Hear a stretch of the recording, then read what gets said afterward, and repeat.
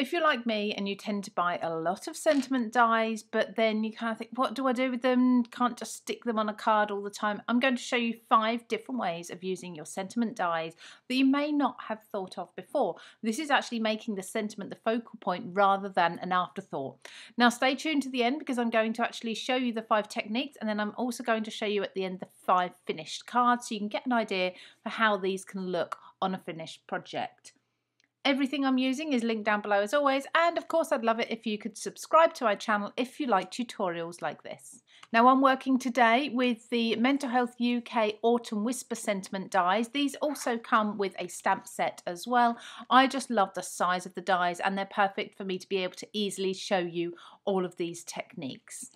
Technique number 1 is actually using your dies to give your card base a shaped edge. So I've got myself a 5x7 card base here and it's a top fold, and I'm going to add my sentiment die to the bottom to shape the edge here. Now I can do the front panel or I can do both the front and back. That's entirely up to you. I like to just do the front because it remains stability within the card then.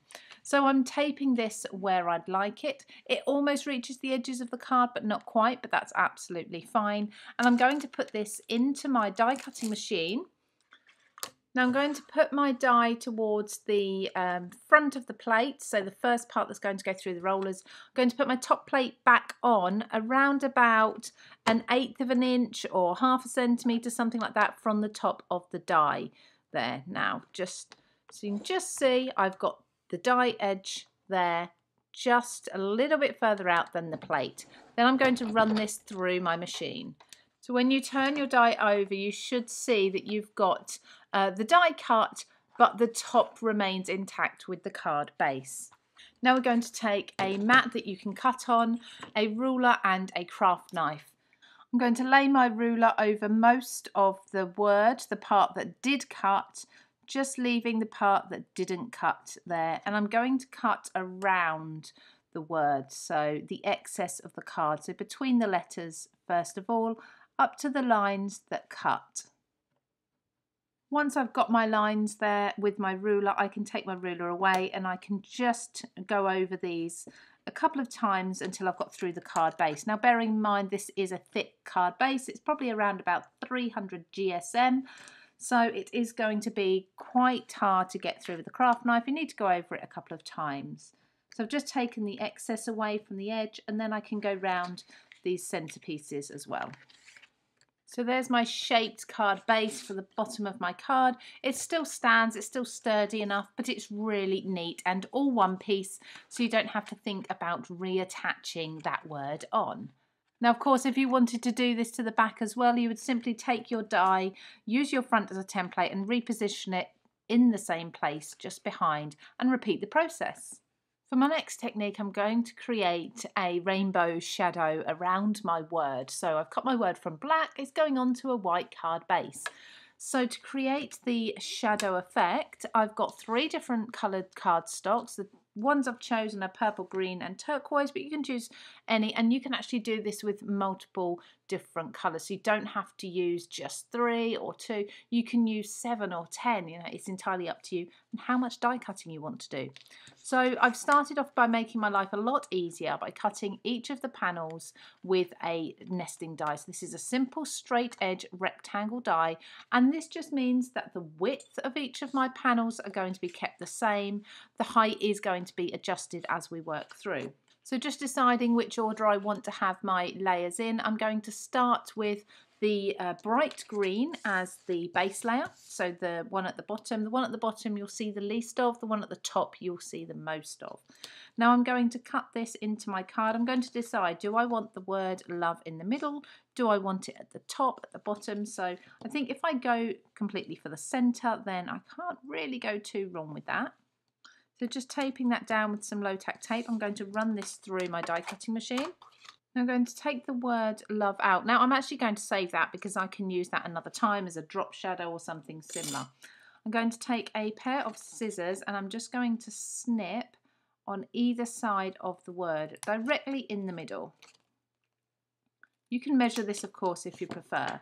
I'm not going to glue everything down until I'm happy with how it all looks, but I'm going to separate that first layer up and down, around about 5mm either way. So I've given myself almost a centimetre through the centre there that's clear. Now I'm going to repeat this with the other two colours, lifting them up slightly as I go. So when all your layers are pieced together with a slight gap between each one, you can pop your original black one directly back into the middle, and you've got this really fun, it's kind of drop shadow that goes down and up, all the different colours. So stay tuned for the end where I'll have glued this together and completely finished it off. This third technique is what's known as the eclipse technique. So I'm just going to die cut directly into some patterned paper. Now this could be a full-on floral, or like mine, just a nice simple subtle watercolour background. Now keep the inside of any of your letters that pop out, because you may want to put these back later. I tend to vary this depending on usually the pattern paper and the size of the word as to whether I actually pop these back in or not. I have a look and decide which will look best at the time. So I'm also going to cut the same die from an adhesive foam. So this is a piece of black foam that's got double-sided, so it's sticky on both sides. This is from the Creative Craft products range, and you'll find this linked down below in the description. It comes in white and black, and again I do switch colours depending on the project type and the colour of my pattern paper. So I'm peeling the backing off of the adhesive foam just over the word. I'm actually leaving it in the background at the moment because this just makes it so much easier to adhere the two layers together. And the die cut pattern paper I'm going to pop on top, exactly over the top, no drop shadow or offset at all. And before I release that, I'm going to glue this one down onto a piece of cardstock. Then I'm going to release my foam from the adhesive backing, just gently peel that away, pop out the pieces from inside the centre. You don't need to keep these pieces. Peel off the backing and pop this back inside of the aperture that you've got on the backing paper there. Now you can see the word is slightly raised up, so it's subtle, but it's really nice as a background. You could pop a main word like this and then a smaller little continuation of a sentiment, maybe in some label words just to the side. Now I'm going to just pop these pieces back in. I'm going to glue them in flat to the white cardstock, not with the foam, just so you can see the difference. There we go. So that just makes the word even more subtle, but I think that's a fabulous effect. Then apologies, I did miss filming a small section where my camera decided not to record it, but you simply need to place the word that you've die cut onto some acetate and fit that back into the card base using the excess, the second piece of excess, obviously the first one you cut your die from, but the second piece as a guide for the width of the gap.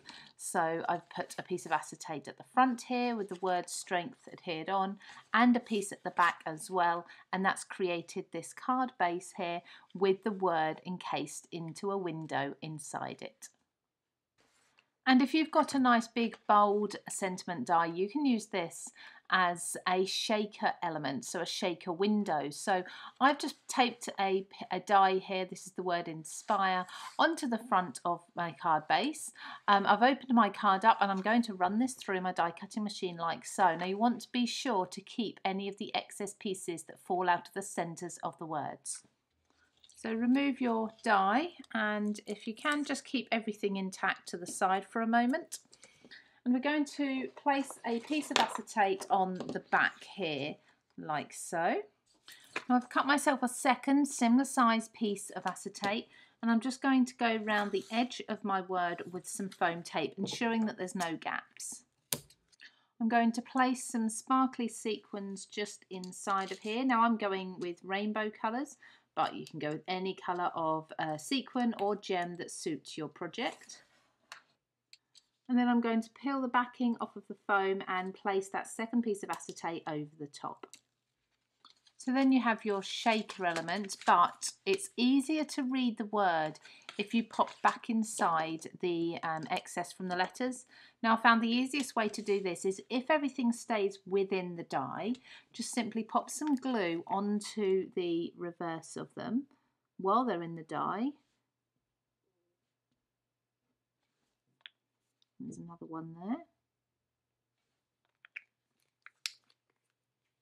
Take yourself a pokey tool or something similar, like a pair of tweezers.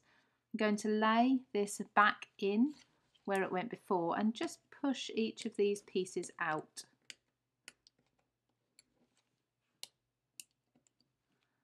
As you carefully lift those away, they should be in exactly the correct place there. Now, I'd always suggest popping something like a darker piece of cardstock behind here to make the word even easier to read. So we've created these 5 cards. I've decorated them very, very simply, just with some simple mats and layers or some pattern paper added to them. You can, of course, incorporate these techniques into much more complex cards if you wish, but hopefully you've learned something. Let me know in the comments which is your favourite of these 5 techniques. And if you love this die set, you'll find that linked down below or just here. If you're new to my channel, I'd love it if you could subscribe to me too to catch up with other tips and tutorials like this. Take care everybody, I'll see you again very soon.